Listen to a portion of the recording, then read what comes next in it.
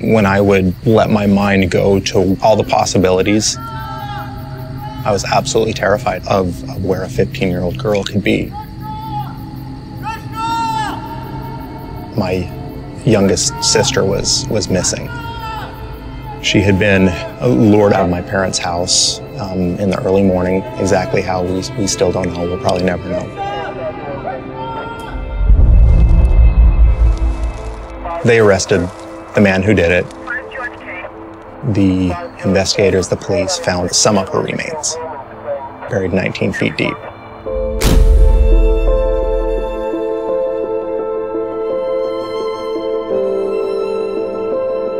The trial was, by all means, the worst part of the entire situation. I was left with all of these horrific images, reliving the nightmare. During that time, my father was also struggling with cancer. He passed away not knowing where she was. Several years after, my mom passed away as well. You know, I was in my mid-30s and I felt like an orphan. And I felt so betrayed. I felt that God withdrew, that God let it happen.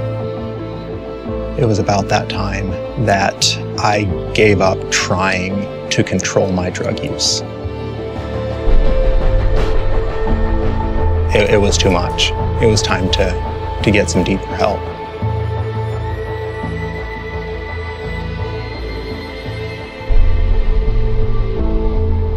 I had been sober for well over a year and had been through all 12 steps to the best of my ability, but I was still struggling.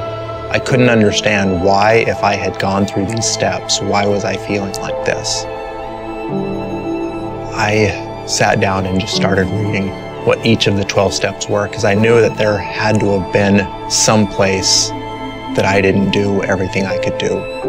And I got to step 6, and I couldn't recall truly asking God to remove my character defects. I decided I was going to do that.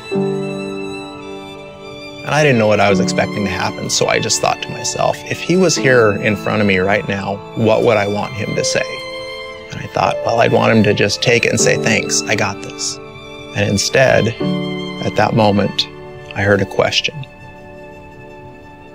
And it was, will you let me take this?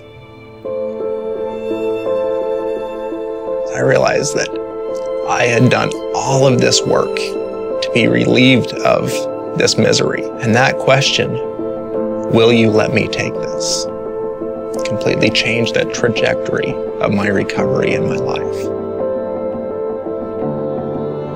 I had a good friend recently tell me of an African proverb that says, if there's no demon within, the demon outside can do us no harm. And that's where I live. I've conquered those interior demons. Nothing on the outside matters.